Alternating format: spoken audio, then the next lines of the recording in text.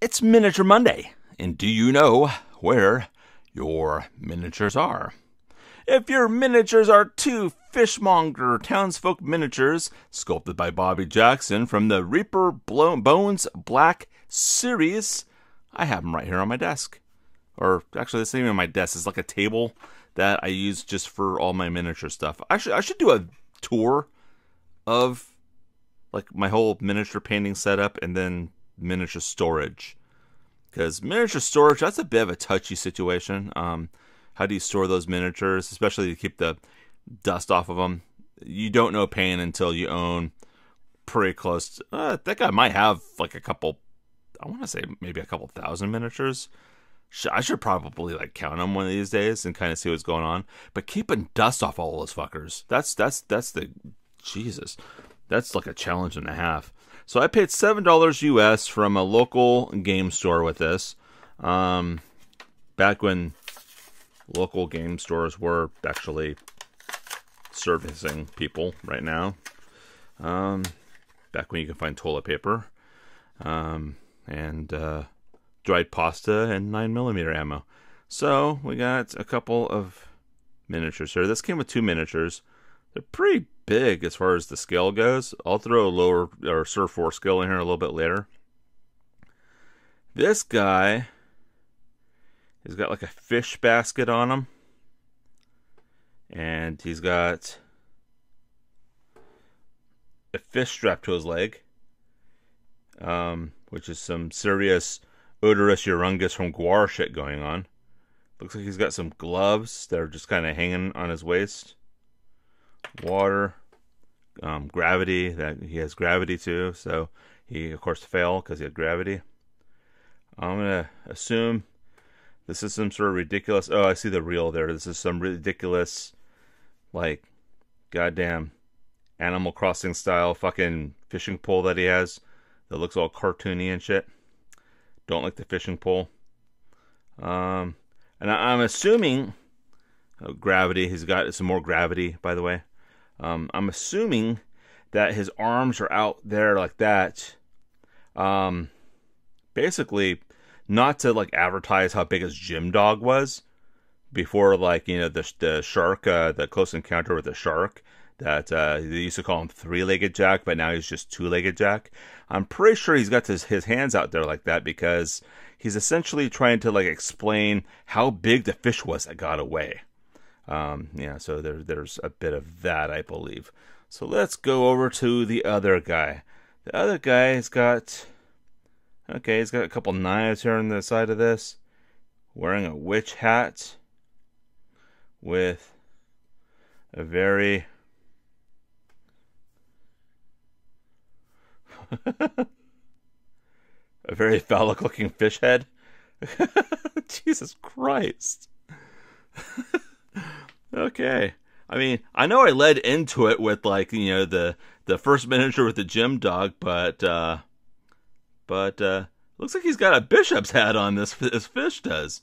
So not quite sure what to make, but this witch-like character, she's got a kung fu grip on that fish, and it ain't slipping away, that's for damn sure. So take what you want with that. I'm sure this is a like a mobile like fish cart. Maybe they clean the fish for you, you know. But it looks like the Wild Witch of the West, or the Wicked Witch of the West, with a schlong-shaped fish. And it's just, I mean, oh my god. I don't know what to make with this without coming across as anti-feminist. But she's definitely going to chop the head of that thing off. So I don't know. This kind of scares the fuck out of me, and I'm not sure how to feel about it. Yeah, so there's that. We'll put that right there. And then we're gonna add Sur 4 scale in there. 4 scale. Get some zoom in there. Some focus. Yeah, there we go. A little bit of focus. Let's see what we got here. There we go. So I guess, like, you know, the golden I guess like the golden question is, would I buy these again? Probably not.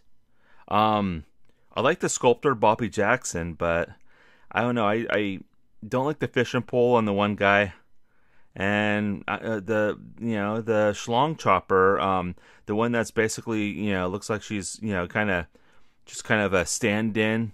It looked like they're having a Halloween party in a bris at the same time, and the person just showed up in a witch outfit. It's what it looks like. So it's like snip Mazel Tov, and it's just I'm not sure. I got some pretty mixed emotions, some repressed sort of feelings kind of surfacing on this. Not quite sure I would buy these again, but anyway, they're miniatures. They'll have a place here. I'll probably end up painting them up. It's gonna take every ounce of self-control not to paint that fish to look like a dick, because it already looks like a dick. So there's that. Got offended. Sorry. I'm just calling it like I see it. The fish looks like a dick. Yeah, so there's that. And the character looks like the Wicked Witch of the West. Two really, really weird things you don't want to see together is a dick-chopping Wicked Witch of the West. So you see a Wicked Witch of the West in a dark alley, you're not going to scream a manly scream, I assure you. Okay, you could be 300 pounds and 7 feet tall. You're not coming out of that alley sounding like a tough guy. You're just, get the fuck away from me. But anyway, I want to thank you all for watching this.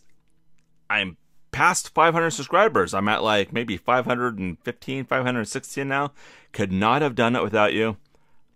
Yeah, my deepest gratitude.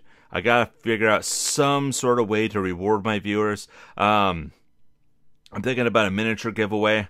So I'm gonna do that probably. Might be something more along the lines of like an ex-wife joke contest. So I'm gonna probably throw out a video here soon that's gonna have my email address, and you get to email me basically the best thing you got as far as an ex-wife joke. The winner will get some cool minis and probably a roll of toilet paper, because that's was kind of gold there for a little bit until people quit hoarding it. So there's that. Anyway, thank you for watching, and I appreciate having you around as always.